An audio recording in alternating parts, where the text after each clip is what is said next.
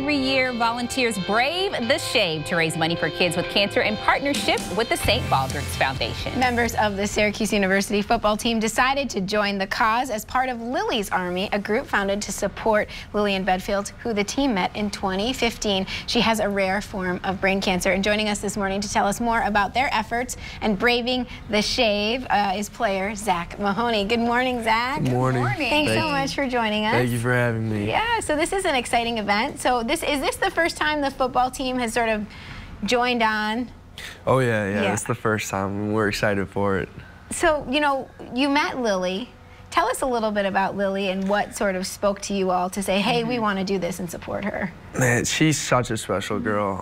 When I first met her, you know, I was kind of a new person here, and I didn't know much about her situation, but going through a year on the team and truly seeing everything she's gone through as a 5-year-old having brain surgery, you know, it really hits deep in my heart. And anytime you can support someone like that, it means a lot to me. So how many SU football players have decided to brave the shave? And I mean, are you guys, is it just the freshmen? Or, I mean, what's going on here? No, it'll be 4 current players and 2 players that just graduated, so 6 of us in total. Okay, and this is on set. And you're raising money, right? Yes. Okay, so how can people can help you? We have a lot of stuff out on Twitter right now, but you can donate to St. Baldrick's Foundation. You can look that up and donate online through there. Okay. Great. Now I know that St. Baldrick's, they're known. This event at Kitty Hoynes is known as one of the largest fundraising events for pediatric cancer in the country, across the country. So, what is your goal? Do you know how much you all are? For Lilly's Army, our goal was $5,000, and we did exceed that earlier this week. So anything past that we get now is just incredible. That's awesome. Now, are you nervous about losing the hair? I'm a little nervous. I've seen some of the videos recently. I did a little research, and it gets pretty low, but I'm excited for it. Okay. And so, is there? I mean, you're not worried about how you're going to look, and everybody's just like, they're good, right? Oh no, the hair will grow back. Yes, that's right. It's for a good cause. Absolutely. So, yeah. Now, do you know how Lily's doing?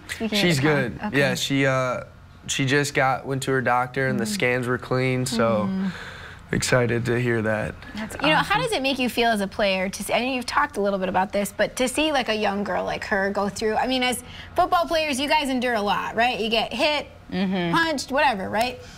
What does it mean to you to see somebody like her go through so much?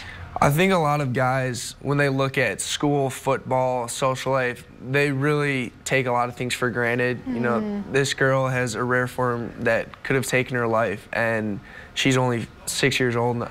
And she's been fighting through it, and she's inspiring others through everything that she's doing. You know, she's playing soccer.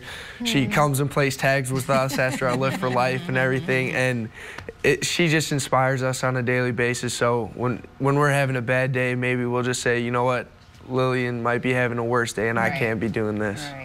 So, Zack, really quickly, what position do you play? Quarterback.